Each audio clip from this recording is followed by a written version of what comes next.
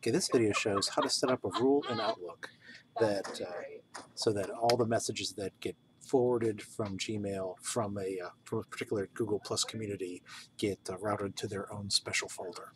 So notice here in my folder list in Outlook, underneath Read Review, I've got three: I've Disruptive Pedagogy Google Plus, FCPS on Google Plus, SBITS Google Plus. So I have rules set up for these two Google Plus communities. I'm going to set up a rule for this one so that anything that gets delivered to my inbox from the Disruptive Pedagogy Google Plus community, forwarded from my school Gmail, I'm going to have it delivered to this folder instead of in my inbox. So in my inbox, there are some messages from that community. So Google Plus, Stephanie posted this message to that particular Disruptive Pedagogy Google Plus community. Notice that all of the messages from that community have the community name, in this case Disruptive Pedagogy, in brackets.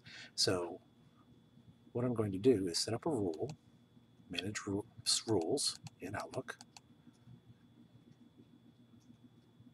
create rule, but I'm going to show you what one of those looks like. So this is the rule for another community.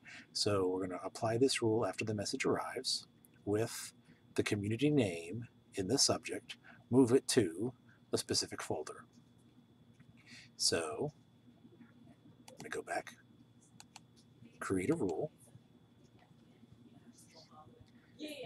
So when I get an email from subject contains, and I'm going to get rid of everything else except for Disruptive Pedagogy in brackets. So when the subject contains that,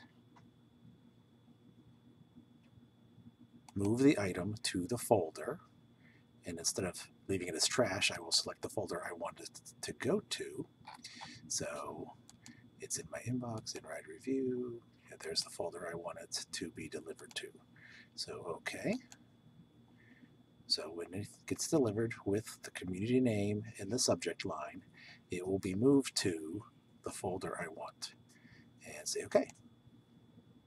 Do I want to run this rule now in my inbox? Sure.